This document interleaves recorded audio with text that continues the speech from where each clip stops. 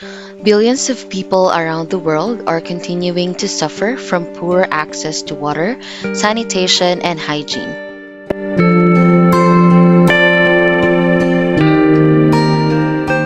According to UNICEF and the World Health Organization, today, more than 785 million people do not have the access to water services, and more than 884 million people do not have access to safe water to drink. Aside from not having access to safe water, people's health is also being affected due to unsafe hygiene practices. The child mortality rate increased, with more than 700 children under the age of 5 are dying every day from diarrheal infections caused by poor sanitation, hygiene, or contaminated drinking water.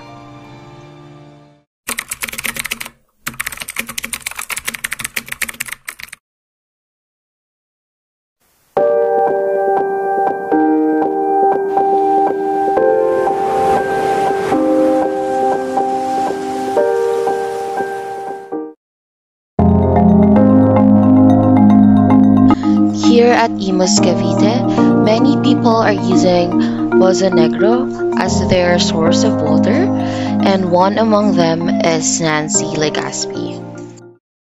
Dito sa lugar na to, 30 years na kami dito naninirahan. At ang lahat ng mga residente dito ay mayroong kanya-kanyang puso. Ay yung puso ay mahalaga para sa amin. Kasi diyan kami kumukuha, diyan kami umaasa, panlaba, paligo, inumin. Malapit kami sa ilog, siguro galing din yan sa ilog. Ngayon, para makasiguro kami na malinis ang aming iniinom, pinapaligo, ang ginagawa namin, sinasala namin yan sa tela, papunta sa drum. Tapos tinatakipan namin ang drum para makaiwas kami sa mga itlog ng lamok. Kasi syempre, diba, marumi yun. Syempre may mga kabataan, kakasakit, mga diarrhea. Kaya para kami makaiwas, sinisiguro namin na itong ang drum ay may takip at sinisterilize namin ang tubig na aming iniinom. Kasi para pangalagaan din namin aming mga katawan.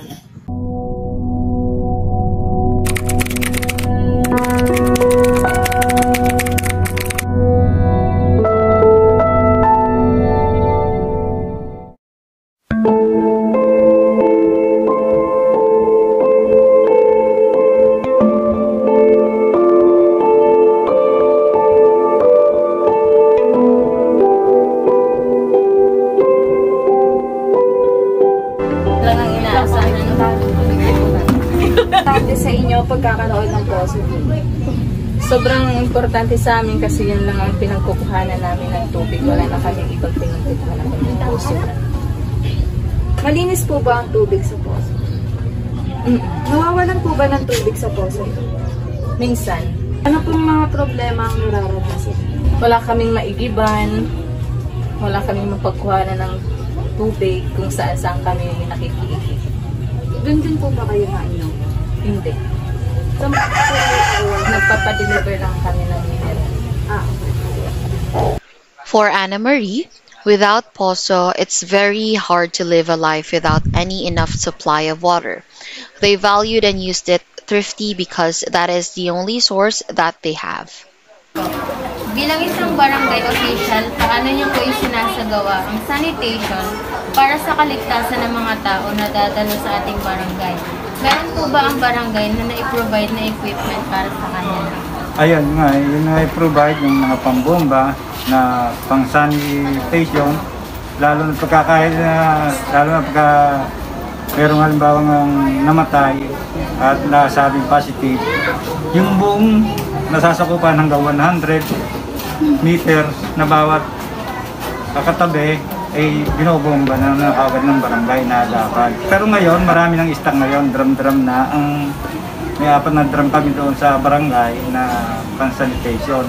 Yan ang inagapan ng aming mga barangay official na pagkakuan ay nagbobomba rin kami sa mga lugar na hindi pa naman, kahit na wala silang nagkakaroon na mild na COVID, ay binobomba ni sinasanitize na rin namin. Nuunahan na namin.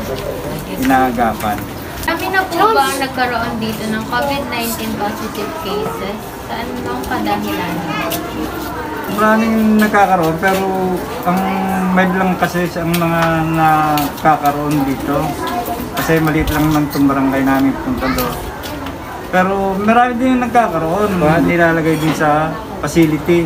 Binubukod na rin kagad pagka nag-positive sila.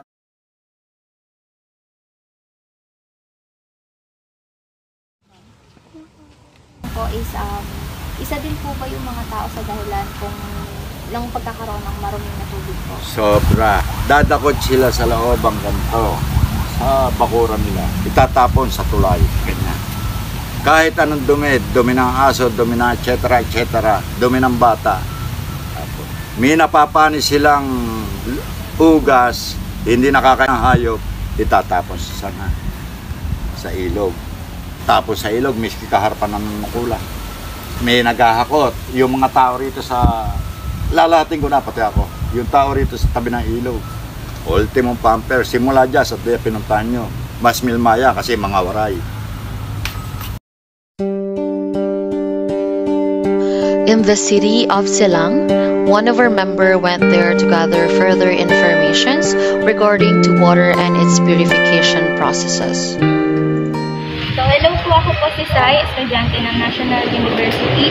Andito po ako para interviewin kayo at maganda po kami ng ilang mga katanungan para sa inyo. Ako nga pala si J.R. Cortez. Nagtatrabaho sa Prime Water Silang, Cavite. Ang trabaho ko ay pump operator. Ano po yung mga common na problema sa complaints po na natatanggap nyo? Pag nagba-brown out, yung biglaang brown out, minsan kailangang mabuksan agad ang tubig kasi pagka nag-brown out, kailangan naming buksan yung mga generator namin. Paano po kayo nakakasigurado na malinis yung dinidistribute nyong tubig sa mga tao? Pinapalab yung tubig namin para makasiguradong ang tubig ay malinis, pwedeng inumin at ipanluto. Silang Water District undergo to water testing laboratory to analyze the water quality on how safety it can be. What is water laboratory testing? It plays a major role in analyzing the quality of any water, like drinking water or the water from a polluted river. It can help us to determine on how acidic or basic the water is. By evaporating it on evaporating dish and measuring its boiling point, we can identify how purity the water is.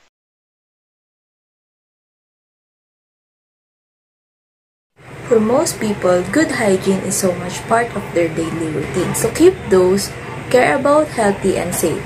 Help them learn and be sure that they are practicing good personal hygiene. Sanitation is important in every aspect of our lives since it is connected with our health. It has something to do with our development and extend our lifespan. Basically, wash your hands after any type of contamination. Wash your hands before, during, and after preparing food. How can we help to preserve clean water? We can help to preserve the clean water by disposing of chemicals properly and use to dispose of harmful materials properly. Because communities need clean water for energy and food production because our cherished way of life depends on the clean water. Clean water and sanitation is important because we are using it in our everyday life such as bathing, washing dishes, drinking water.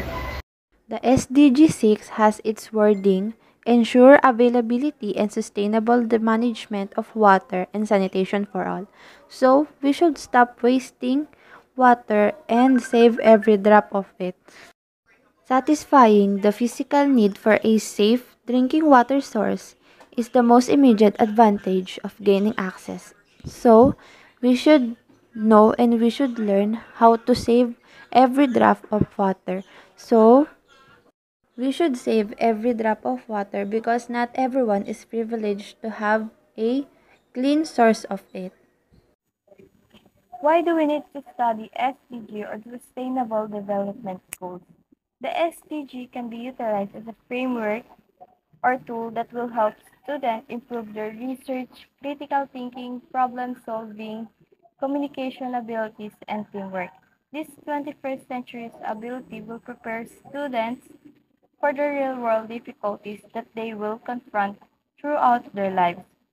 The SDG provides global advice for tackling the international community's global concern. It is about preserving people's opportunity to live in dignity and prosperity across generations by better conserving the natural underpinnings of life and our planet everywhere and for everyone. Value every drop of water because that is also a meaning of life.